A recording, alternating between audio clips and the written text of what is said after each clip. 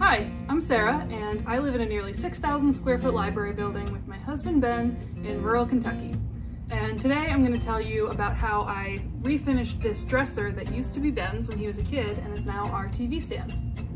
We first had to pick up this dresser from Ben's dad's house, and so we pulled it out to his dad's driveway, and from there we started the process of the renovations. So you'll see in the before pictures, but it looked a lot different. It had a lot more wooden grooves in it. It had some wooden detail pieces on the front of the drawers. It was almost like these 9 drawers were meant to look like there was a lot more drawers. There was different hardware going in different directions. So first things first, we removed all of that wooden detailing. It was just kind of tongue and groove inserted into some grooves on the front faces of the drawers. So I was able to pry those out pretty easily. They were just glued in. And then Ben did some sanding on the top of it.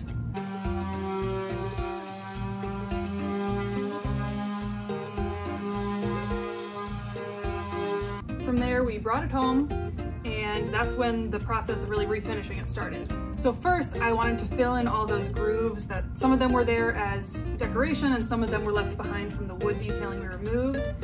And then there was also some spots. It's an old dresser, so there were just some gouges that needed to be filled in here and there. I used a product called Durham's Water Putty. It's a powder that you mix with water to make a putty. It dries fairly quickly, but I was able to use that pretty effectively. I believe I did 2 coats on everything because as it dried, it settled a little bit. So I did 2 layers so that it was overfilled in all of the holes, gouges, and grooves that I wanted to fill. Now here's where I started to make some mistakes. As I said, I overfilled all of the gouges and grooves, and so I needed to sand them down. I didn't want to have to take all of the pieces outside, so I hand sanded here in our house. I had laid a tarp out and hand sanded using a couple different grits of sandpaper. I thought it was fine. I primed, I painted, and it wasn't until after I finished painting that I realized it just did not look good. The faces of the drawers were really bumpy, and they felt smooth to me, I guess, before I painted, but once the paint was on, it was very obvious that I had not sanded enough, that there were some grooves that were filled with putty.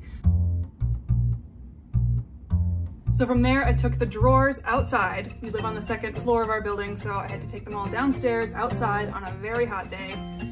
And I wanted to get more footage of sanding them, but it was so hot that my camera overheated and stopped filming. But I used a power sander outside and sanded down the faces of the drawers, again using a couple different grits. I think I used 220 and 120 grit sandpaper using an orbital sander, and that worked really well. It was not very hard, it was just really hot that day, but I was able to get really smooth finishes on the faces of the drawers. So then I brought the drawers back inside and again primed the faces. So I'd already primed and painted the body.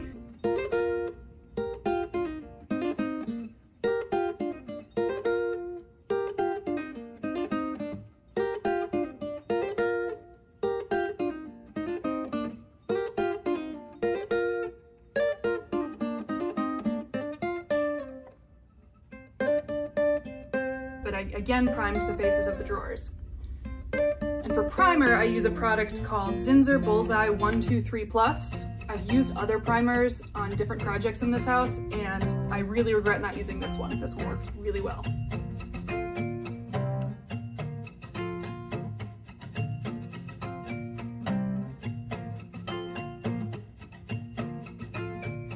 So once they were primed again, I started to map out where the handles were gonna go.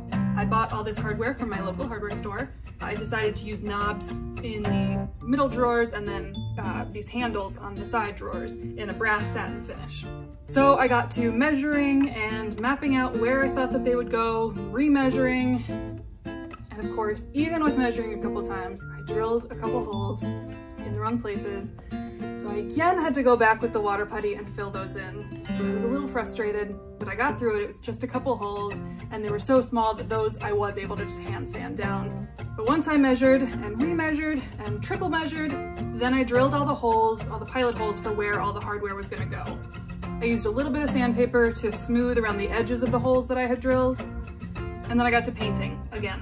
So I did 2 coats on the body and the drawer faces. For paint, I used Rust-Oleum Painter's Touch Ultra Cover Premium Latex Paint in the satin finish in the color Hunt Club Green, which I think turned out really nice. It's up against a dark blue wall, so I thought the blue and the green would look really nice together.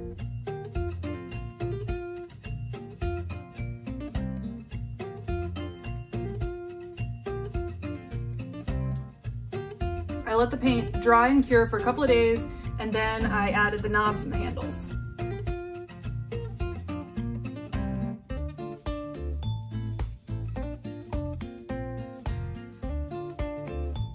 And then it was time to put it all in place. So Ben helped me move the body into place, and then before I put the drawers in, I used a white candlestick that I got from the dollar store and ran it along the wooden drawer slides underneath the drawers so that they might slide a little more smoothly.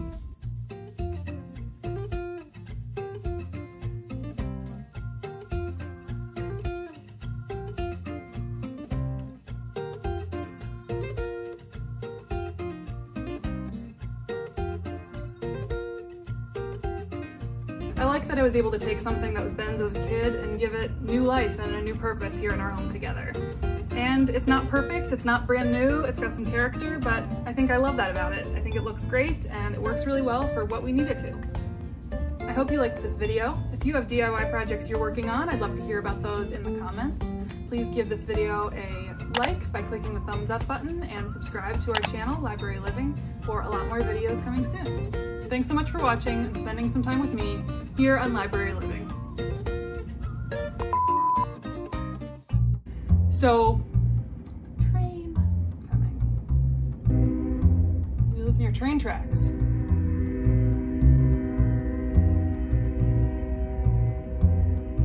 I'm able to sleep through that. How? Humans can get used to anything. I think I got it.